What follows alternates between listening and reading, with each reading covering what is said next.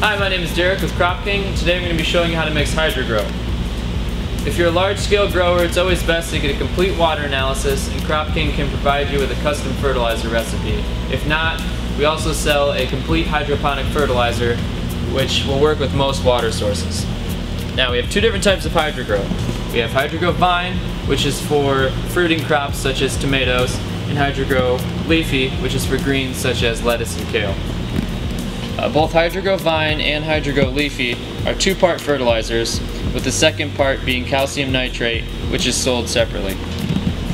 This is available in three different sizes. We have 1 pound, 5 pounds, and 50-pound containers of it. So there's two different ways that we can mix this. The first way being to mix the Hydro-Gro directly into the reservoir, the instructions being on the label. And then the second way, which is the preferred method, is to mix concentrate and apply it directly to the reservoir, which is what I'm about to show you.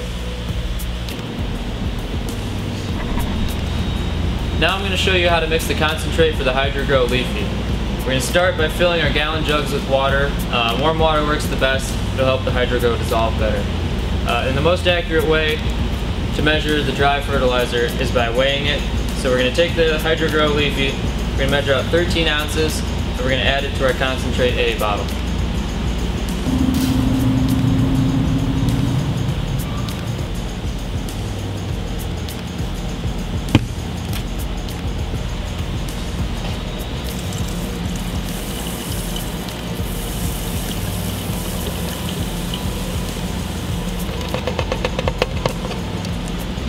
Alright, so after we mix that in, we're going to put the cap on.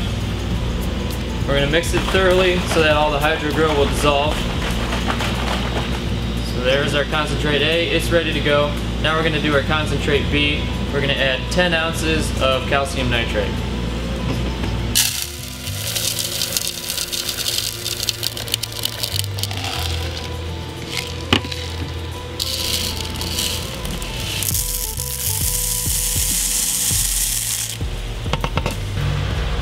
Okay, I'll put our cap on this, mix it up thoroughly.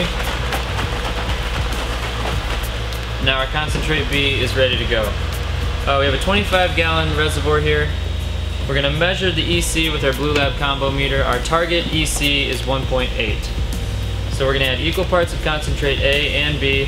I'm going to do 30 milliliters at a time.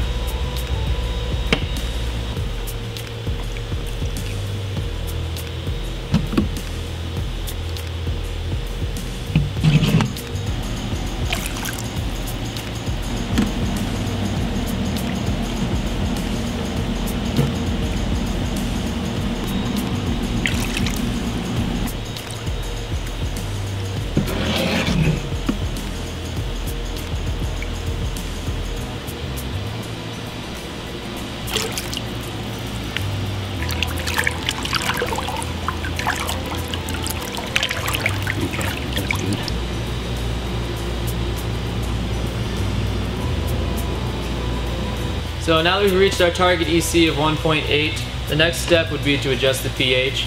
We'd want that to be between 5.8 and 6.2, and I will demonstrate that to you in our next video. So thank you for watching, and if you have any questions, feel free to give us a call.